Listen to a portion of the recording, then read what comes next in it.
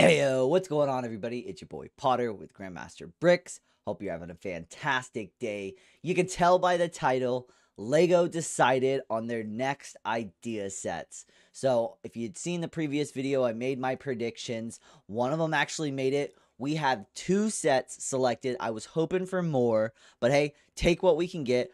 They chose the Italian Riviera and then also Charlie and the Chocolate Factory.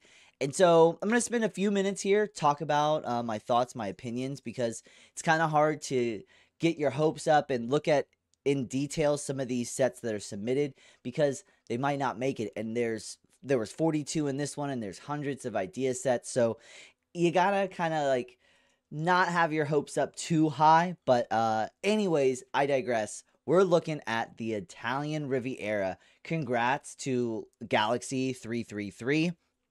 Big accomplishment to have made an idea set, get this selected, and I think they did a great job. If you're not familiar with the Italian Riviera, what it looks like, definitely looking at some source material, some of the more iconic images, and I think it nails it. I mean, the color selection, the background, the architecture, everything that you would kind of imagine kind of gets put into a small scale, almost probably what looks to be a 32 by 32 base plate can probably fit modular, which would be pretty cool. Looking at some of the pictures, a bird's eye view, all the small details, the extra animals, fishing. We also have a gelato shop over there.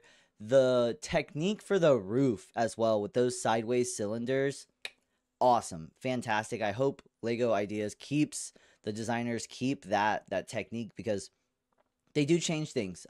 So this is definitely not what is going to be submitted. Maybe this is what's going to be made into an official Lego set, but they definitely change things where appropriate. And looking inside of there, so that's probably some type of fishing bait shop sort of thing. And then we've got that gelato shop, got their little lobby living quarters up above. So we've got definitely that modular feel, qualifies, fits in.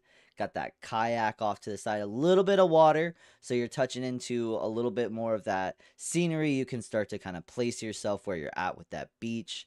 The rock work, masonry on the side, lots of masonry worked in as well. Just being part of the architecture and the style of buildings plays very well to what you would imagine. The color of that one, I believe that's coral, maybe not as bright here, but either way, the gray, yellow, and pink, great selections for kind of that Italian Riviera feel. So very, very fun. Looking forward to seeing this one come to life probably in the next year or two. So this was a 2023 submission, got accepted in 2024, possibly 2025, maybe 26.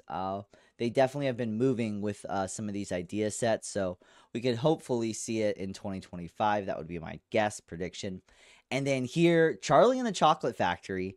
And before we get going too much, the only thing that kind of really caught my eye was the fact that it's Willy Wonka and the Chocolate Factory, but the set that is submitted definitely is based on Willy Wonka and the Chocolate Factory, but it's named Charlie and the Chocolate Factory. So I'm interested to see if there's going to be a name change there. I think that would be appropriate. If you've never seen the movie, here is a little bit of source material, what you would imagine, what you see when you watch the movie. The main kind of focal point, besides the chocolate river and the waterfall, is this candy cane tree, and I think that's fantastic. The minifigures, every minifigure that you would want in this set, Augustus, Veruca, we've got Mike TV, and then oh, what's her name? Not Veruca, but oh, I'm having a mental block here. I'm gonna feel silly if I can't remember it. Her name is Violet Beauregard. Duh. Anyways, and then we've got I need more Oompa Loompas. That is something everybody is probably gonna need.